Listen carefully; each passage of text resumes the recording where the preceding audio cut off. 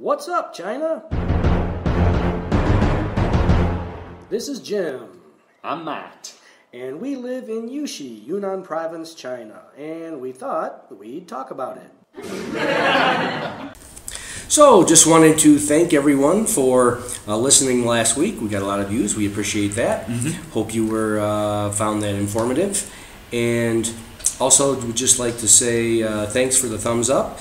And of course, we always encourage comments, questions, suggestions, anything in particular about living here in China you'd like to hear about. Just let us know, and we'll definitely talk about it. Yeah, especially if they subscribe. You know, we try to get together on a Tuesday and put these things out. But yeah, if people want to hear them, if they subscribe, then they'll get a notification. Yeah. Yep. So last week we kind of sat down and had a chat about completing the sentence.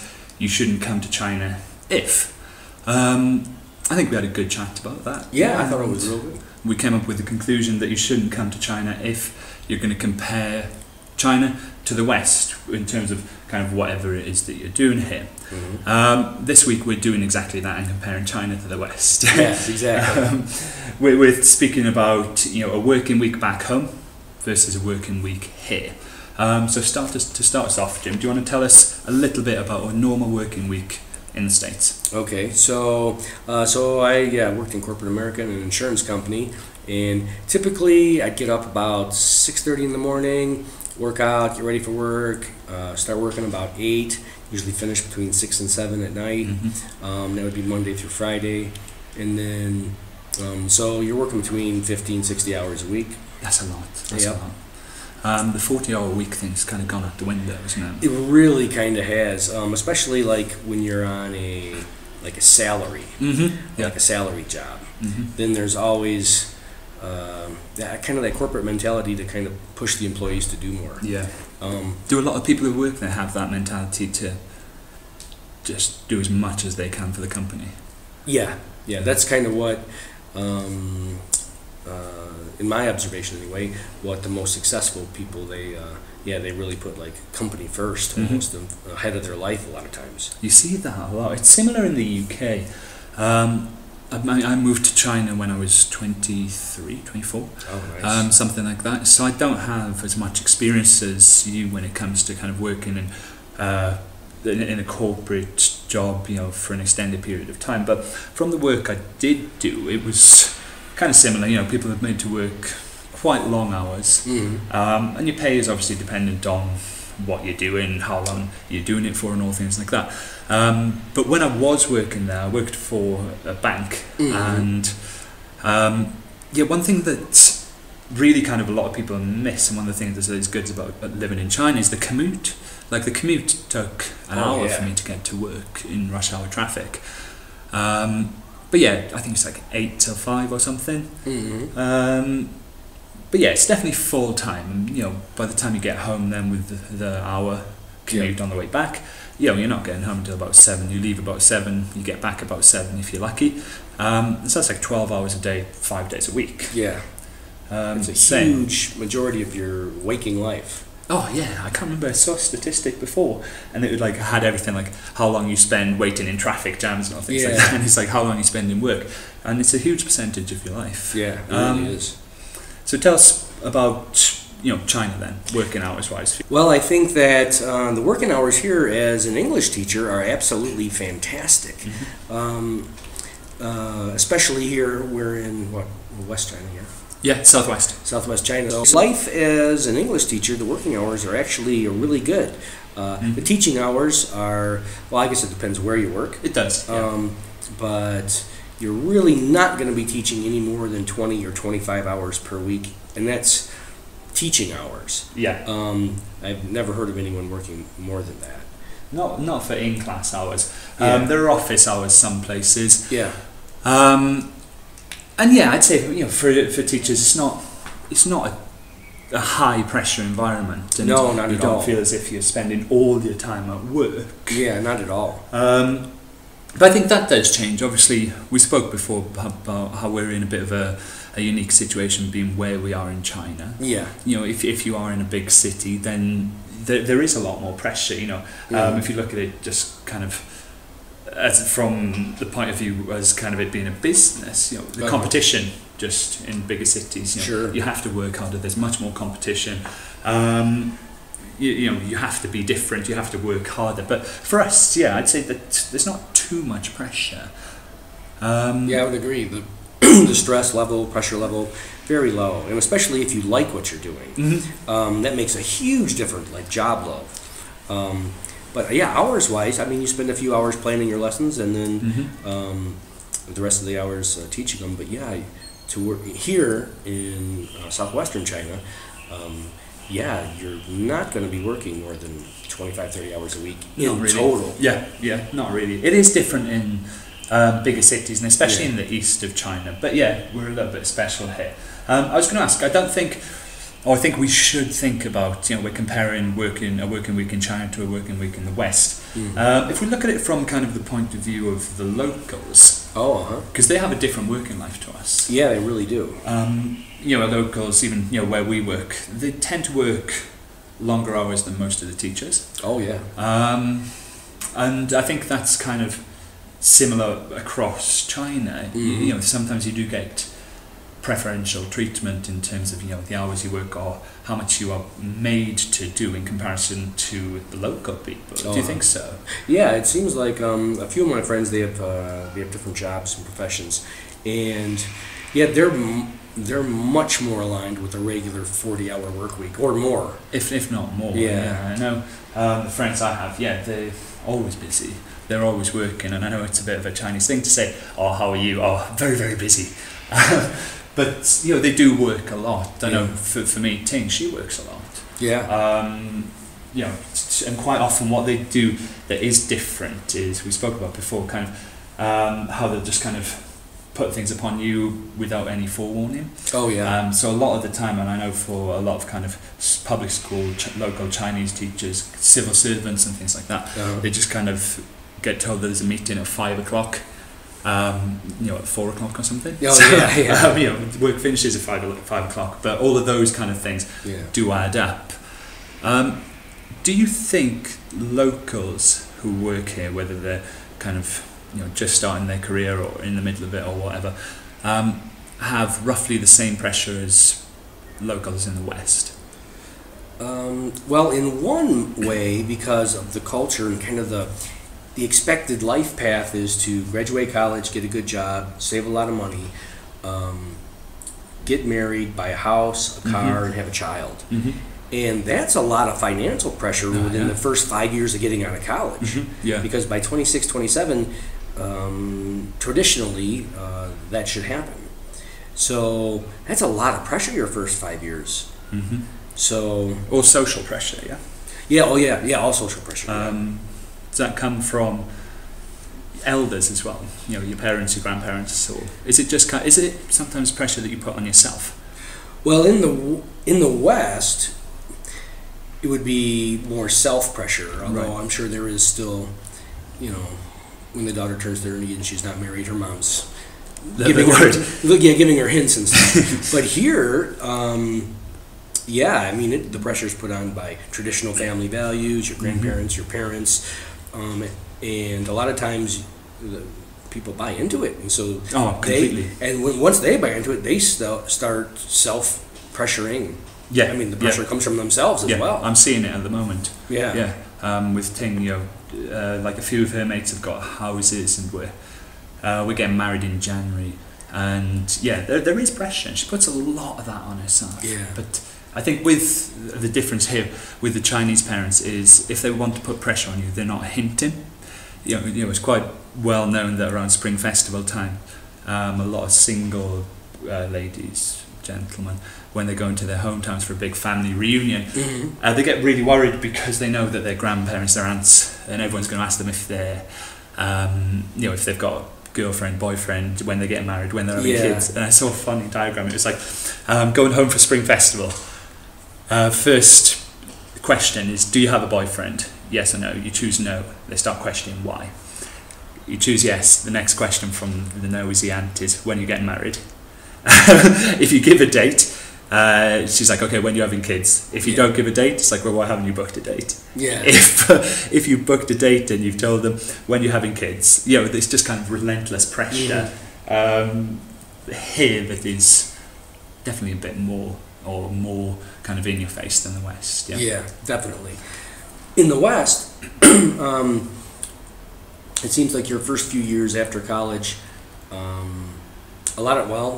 just kind of changed from my generation to the current graduating generation, because my generation, everyone wanted to get out of the house at 18 as soon as possible.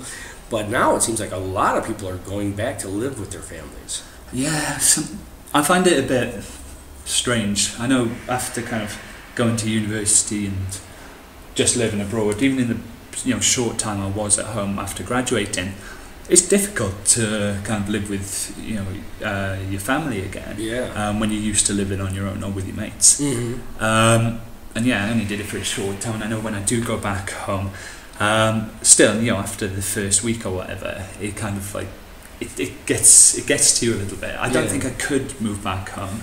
I get a few saving for a house, but it's gotta be tricky. Yeah, I can't. At my age, I can't imagine it. I mean, just to not live on your own and have your own kind of private space. I think so. Do you think the people here equivalent pressure to the guys in the States or the UK? Well, I think actually in the West there's a little bit less pressure socially. Right. Okay. From the family, I'm sure you're going to get a little bit, but it'll be real subtle. It won't be direct. Yeah. So I think there's in the West it's a lot less pressure. Initially, that first 5 years out of college, because everyone understands you're just getting started. You're just kind of putting things together. So yeah, I think there's a lot less pressure. Yeah, it might be. I'm not sure, but I know there's definitely a lot of pressure here. Yeah, and you know better than me in terms of the pressure that guys in the West put on them, because that's what you did for such a long time. So let's speak about, obviously the reason we work is to get money. Let's speak about salary, because it's part of working. Yeah. How would you compare the salary here to the salary in the West? Well, like if you take my starting wage when I started my career and my finishing wage, there was vast difference. So I'll just kind of go with the median. Yeah, okay. Kind of like at the 10-year mark. Right.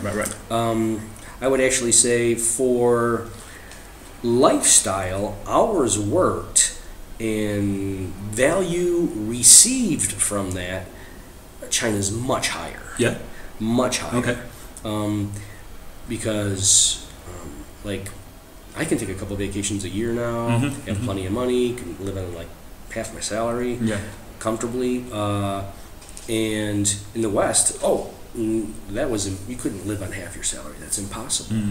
Even at the height of what I was making at the end of my career, I still couldn't live on half that. So I think here, this just value received in the way you live your life, the extra free time that you have, and how far your money goes. That's a big thing. I mean, things are just a lot cheaper here. Yeah. A lot cheaper. And so... I mean, the salaries do reflect that. Things being cheaper. I think I agree. You do kind of... Your money goes further. I think you do kind of get a better quality of life out of it. Yeah, for sure. One of the things I was going to say then, you said your salary definitely, or you wouldn't be able to live on 50% of your salary back home. And is that just because things are generally more expensive, or because, back home you've got all these comforts? Basically, there are so many things like the Google personal assistant. Is it Alexa? I'm not sure. But things like Netflix, cable TV, Sky TV, all of these things just add up? Or is it just because things like going shopping, doing your weekly shop is just cheaper? Well, in the States, everything's more expensive. Your phone bill's more expensive, your electricity bill, your water bill, your taxes. And you have to have a car. You really can't rely on public transportation unless you're in a really big city. And if the public transportation that is there is usually like busing, and it's okay, not great. Right. No trains? No, not trains like subways or like trams. I mean, Right, Detroit has a couple of trams, and I'm sure some of the big cities have like metro train lines. Yeah. But they're not proper trains. Okay. But yeah, everything is just more expensive. Plus, there's mandatory insurance. You got house insurance, car insurance, health insurance, all mandatory.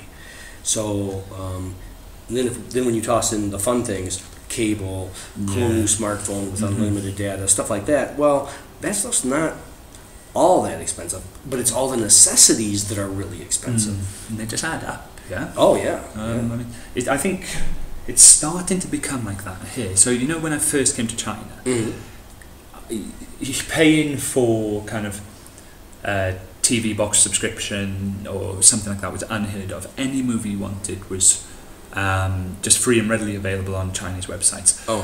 And yeah, the copyright laws are still not really existent, but they've kind of cut down on the amount of basically Western TV shows and movies you can watch. Yeah? And I think it kind of is slowly becoming like the West in a sense. More influenced by the West? Yeah, my TV box at home, it's not as expensive. I think it's like 30 RMB a month. Okay. Which is, it's not much. But again, it's one of those things that does add up. The internet, every month, they do add up, and I'm not sure if China is kind of becoming a little bit more Western in that sense as well. Okay. Yeah. Well, as people have more spendable income, they're going to demand more services. Yeah, that's it. And they're going to demand more, and then they'll spend it. But so your cable box, you said, was about 30 kuai. About 30, yeah. Okay, so that equivalizes to about $5 US. Right. Yeah. The basic package, just basic, no sports, no premium like HBO, Showtime, anything like that, was about $70.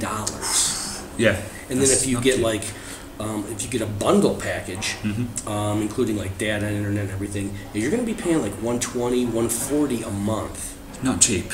No. And it's just one example, but everything is like that. Yeah. Now, do you think we're in a bit of a unique situation because we're foreigners here, because we're guests here, and we're not completely immersed within Chinese culture yet?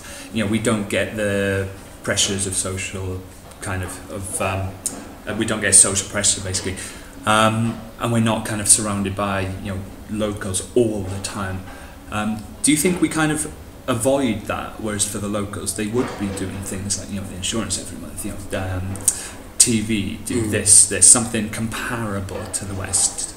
Well, yeah, I think definitely as being foreign guests, the social expectations that are put on everyone, we're kind of exempt from. Yeah. Like birthdays, hongbao, stuff like that. I mean, we still do it with our friends, but here with kind of the circles of Guanxi, you give a lot of hongbao. You do hongbao, just red packets with money in basically. Yeah, essentially. Yep. And then when you go out to dinner with someone, well, then you have to return that favor. And there's just a lot of social expectations that we're just free from. Yeah. It's kind of nice in a way. It's really nice. But yeah, you can see it changing. You really can see it changing.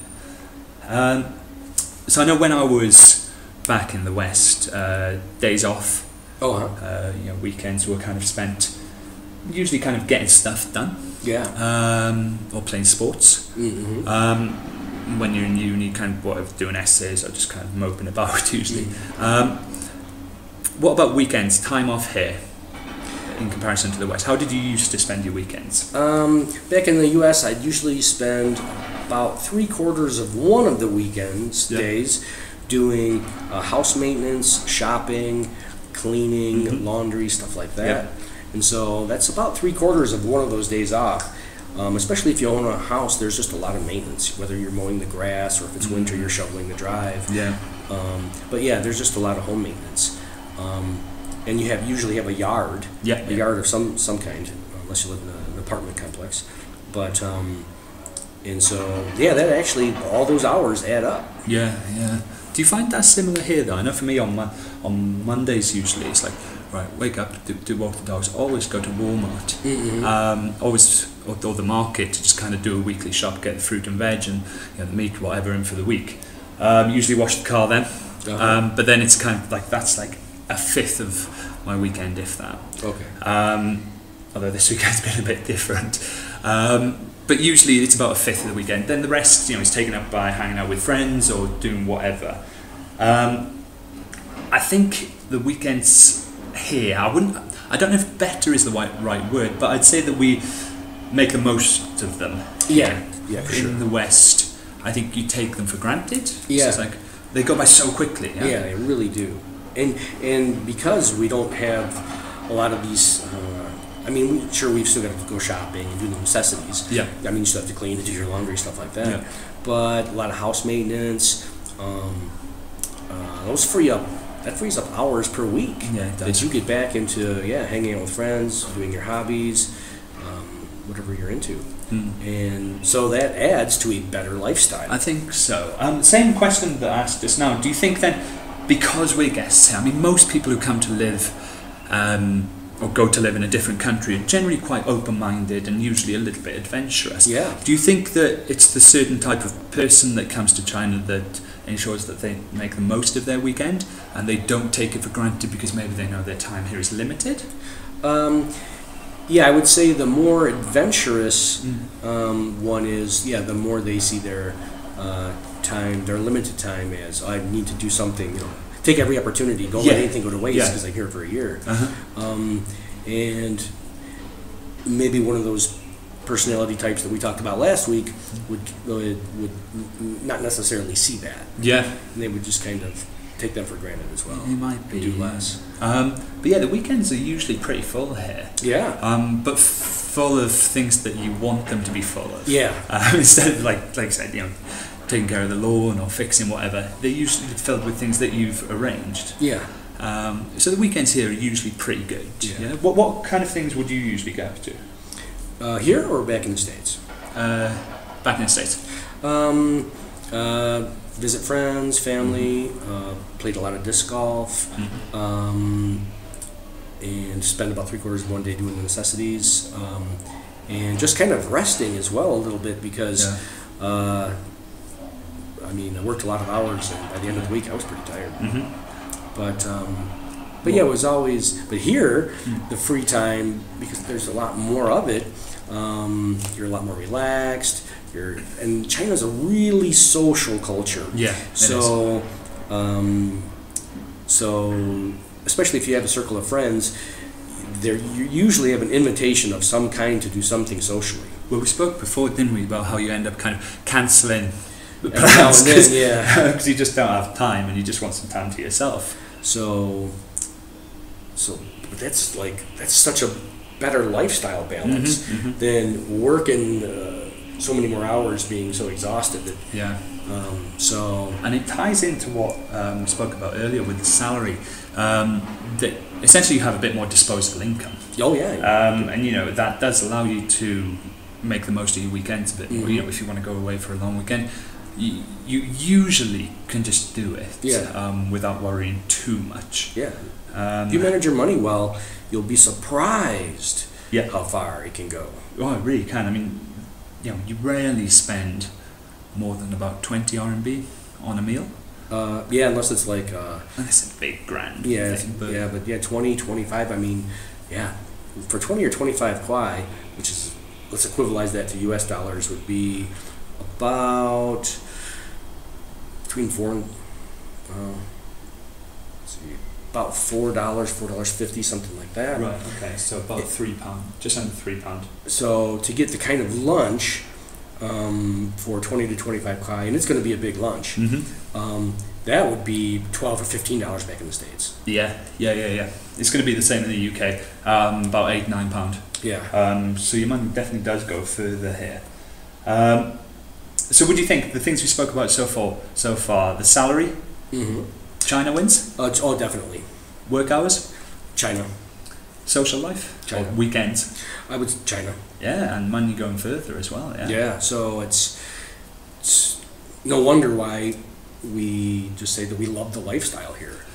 Yeah. So with, let me ask you, with kind of having worked both in China and the States, what things do you really specifically like about being here that you don't like about back home, and vice versa? What things do you miss about working back home, if anything, of course? I would say just my friends that I used to work with. Right. That's what I miss, and of course, obviously, I miss my family and everything. But from a work perspective, I used to meet a lot of people, and that had a lot of social interaction that way. But yeah, the people that I worked with, I miss. As far as the job goes, yeah, it was a fun and interesting job, but it was, typical high stress environment. Yeah. So I don't miss that at all. The thing I love about working here is, one, I love my job. I love teaching students. Love seeing them progress over time. And the pressures here are not the same as corporate America pressures. One, there's hardly any pressure. I would say the biggest pressure is just to do quality work. But that's really not a pressure, because if you're a professional, you would do that anyway. Yeah. So that being really the only pressure, it seems like there's so much less pressure than compared to back in the West in that sense. That's true. The one thing I was going to say that I think I do miss from working back home, or if we compare in a working week, one thing that the West does have over China is kind of just the small benefits you get from working at this particular place. Whether it's kind of private healthcare, or some places free movie tickets, little perks, just small perks. When it's all about kind of keeping morale high, whether it does or doesn't is kind of another discussion for another day. But those small things that you go to buy something in an electronics store and you get 30% off because you work at this place. Just small things like that. And I don't think China's kind of caught on with that yet. Yeah, the fringe benefits. Yeah. They don't have it seems like, just from talking to my friends, there's no fringe. No. I mean, no. they'll get health insurance if they're lucky. Yep. If they have a decent job. Yeah. And then they'll be able to participate in the retirement insurance. And that's about it. I mean, basic life necessities. Yeah, I know the retirement or the pensions, especially for kind of people who work as civil servants or do anything related to the government, That's great. they pretty much get their full salary That's when great. they retire at like 55, 56. Yeah. Which was crazy, yeah? Yeah.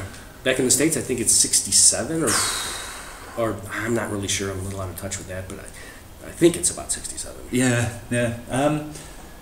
I think, speaking about the kind of those fringe benefits, I think China, in terms of kind of, the boss, it's very old-fashioned the way kind of the boss would look at, their company, their organisation, their business, where it's like, well, they get a salary, and, they work, they get a salary.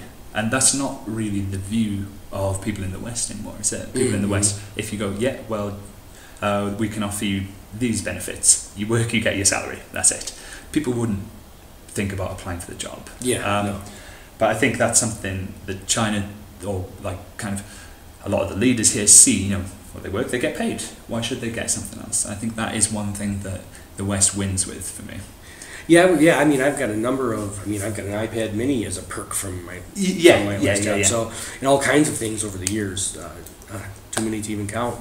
And so, those fringe benefits are nice.